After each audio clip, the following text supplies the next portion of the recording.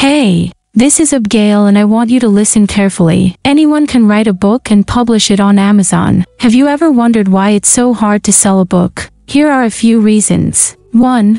Competition is fierce for readers' attention, and it's only getting worse. 2. Most people buy books based on either the bestseller lists or word of mouth. 3. Most authors and publishers are focusing on writing a good book, but they aren't experts in marketing. So how do you make a book a best-selling blockbuster that rakes in a fortune? Good question. Unfortunately, most people publish a book on Amazon and expect Amazon to do all the work for them. It's no surprise that nobody buys their book. So here's how to get Amazon to really help you out.